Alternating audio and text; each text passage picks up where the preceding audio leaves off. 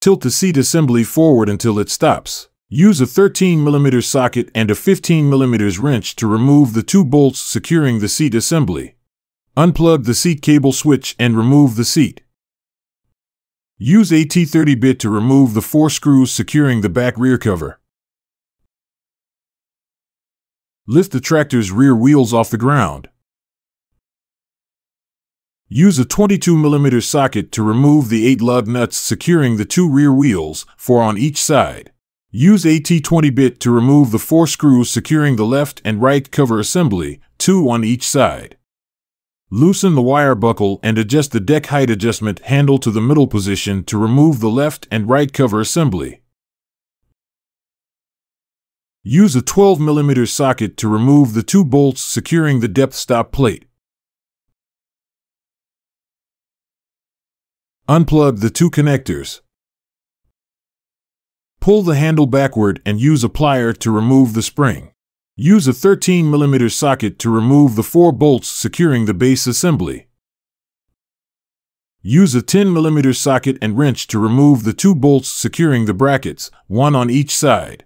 Use a 10mm wrench to remove the 2 nuts securing the brackets, 1 on each side.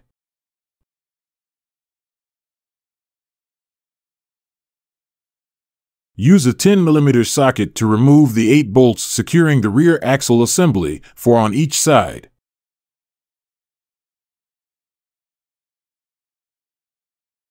Use a H5 bit to remove the 5 screws securing the drive motor.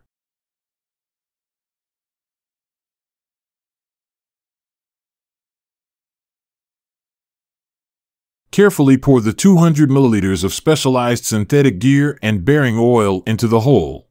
Install the driving motor and tighten with the 5 screws. The required torque is 7 to 8 Newton meters.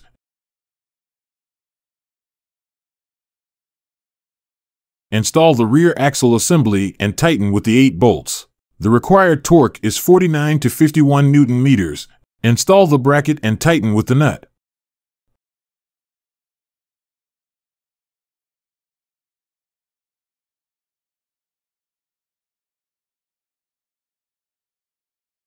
Securely tighten the nut and ensure the rear axle propeller shaft cannot be turned.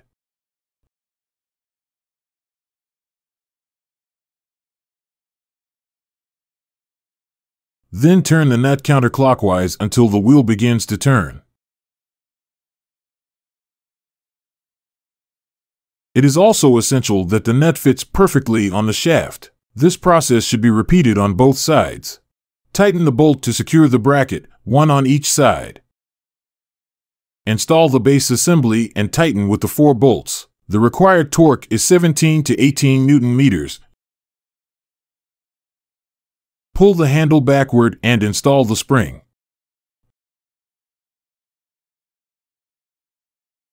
Install the depth stop plate and tighten with the 2 bolts. The required torque is 8 to 9 Newton meters. Plug the 2 connectors and route all the wires in the slot.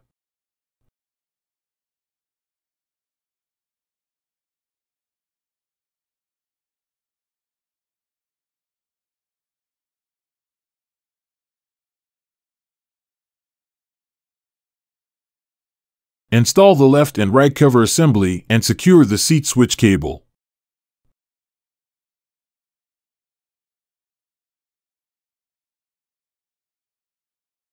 Tighten the cover assembly with the 4 screws. Install the 4 lug nuts on each side. Required torque is 101 Newton meters to 103 Newton meters. Install the back rear cover and tighten with the 4 screws.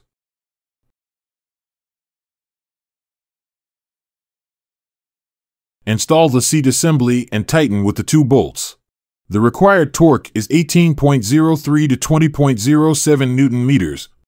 Plug in the seat switch cable and rotate the seat back to the upright position.